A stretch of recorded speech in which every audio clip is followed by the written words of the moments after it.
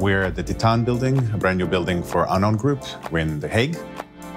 And we're part of a demo day also known as 6 Sense Summit, which is a combination of a cohort 2 for 6 Sense.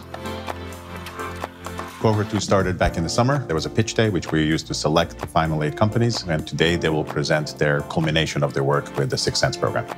Startups will do the 6-minute pitches, and the winner just means you continue working with Hexagon on an actual project.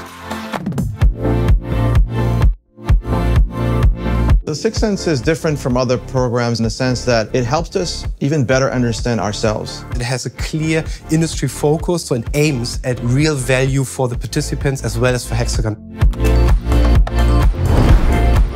One of the most important things that we're taking away is a much richer network, very useful for startups. You can feel the youthfulness of it, and it's really helped us get connected to the Hexagon company as a whole. It's great to be here, seeing the final 8 companies pitch their ideas to a really amazing set of judges. This is a phenomenal cohort. Really, really impressed by the diversity of the solutions that I have seen today. All of them are really disruptive in the space that they're coming in, but all of them are cognizant of the fact that now it's all about scaling.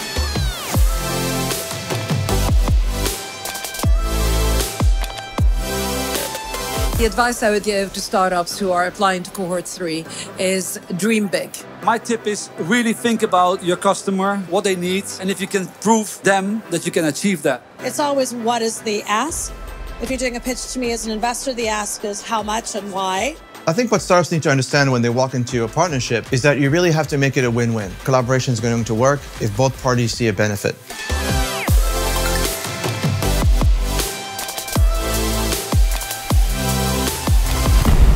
The runner-up in a vigorous debate in the back room is Castor. And the winner of this whole thing, and I think they did absolutely an amazing job over the last 10 weeks, is Gelsight.